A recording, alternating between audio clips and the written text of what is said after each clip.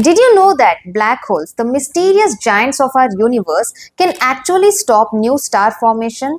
A new study by astronomers from the Indian Institute of Astrophysics has revealed that supermassive black holes present at the centers of the galaxies release massive radiation and high-speed jets that push gas out of the galaxies. Since gas is the raw material for new star formation, this process called negative AGN, active galactic nuclei feedback, literally shuts down the birth of a new star. Using data from international astronomical facilities like the Sloan Digital Sky Survey Telescope at optical wavelength and Very Large Array at radio wavelength, both located in the United States, astronomers studied over 500 galaxies and found that galaxies with radio jets had much stronger gas outflows that can escape even the galaxy's gravity. This helps explain why some galaxies have low star formation, giving clues about how galaxies evolve over billions of years. Even the faraway black holes are silently shaping our cosmic destiny. Do black holes act as destroyers or creators in our universe evolution?